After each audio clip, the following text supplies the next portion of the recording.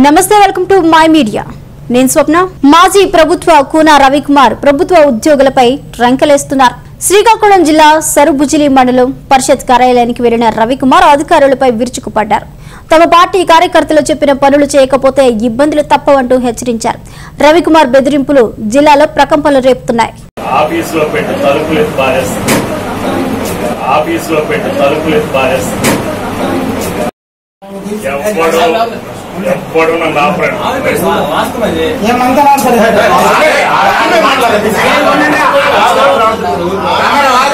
అర్థమైంది కదా ఆఫీసులో పెట్టి తలుపులెత్తి పారేస్తుంది ఆఫీసులో పెట్టి తలుపులెత్తి పారేస్తుంది ఆఫీసులో పెట్టి తలుపులెత్తి పారేస్తుంది మీరు కొంచెం మర్యాదగా ప్రవర్తించండి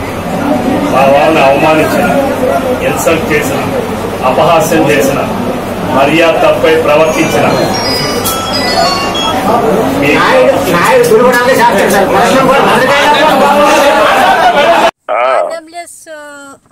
వాళ్ళకి కన్సల్టింగ్ లేకుండా నువ్వు నాతో ఆర్గ్యుమెంట్ చేస్తావా చెప్పింది వింటావా నాకైతే పైప్ ఆర్గ్యుమెంట్ చేయదలుచుకుంటే ఆర్గ్యుమెంట్ చెయ్యు what I will see you can see నాకు తెలిసింది 9 పాయింట్స్ ఉంటే మిగతా ఉండకూడదని నాకు తెలుసు సార్ నీకు తెలిసింది రూల్ కాదు నేను చెప్పింది rule if you touch anything consequence different గా ఉంటాయి అయితే ఆర్డబ్ల్యూఎస్ గారితో మాట్లాడండి సార్ నువ్వు ఆర్డబ్ల్యూఎస్ కాదు ఎవరితోని మాట్లాడాల్సిన పని లేదు నేను చెప్పాను జస్ట్ ఇంప్లిమెంటెడ్ దట్స్ ఆల్ అందరూ తీసేస్తున్నారు సార్ బియాండ్ దట్ ఏమైనా మీరు యాక్ట్ చేస్తే మాత్రం మంచిగా ఉండదు అందరూ ఇళ్ళకి తీసేస్తున్నారు గవర్నమెంట్ కి అమౌంట్ పే చేయకుండా వినాలి నువ్వు కాకపోతే వాళ్ళు వేసుకున్న దానికి నువ్వు రైట్ చెయ్యి ఎవరికి లేకపోతే ఇవ్వండి ఇలా పంచాయతీకి ఇంత కట్టండి అని చెప్పి వాళ్ళకి రైట్ చెయ్యి చెప్పాను అంతేగాని ఫెసిలిటీస్ నువ్వు అసలు నీకు మర్యాద మాట్లాడడం వచ్చినా రాదా చెప్పాను సార్ అంటున్నాను ఇంకంతకంటే చెప్పాను సార్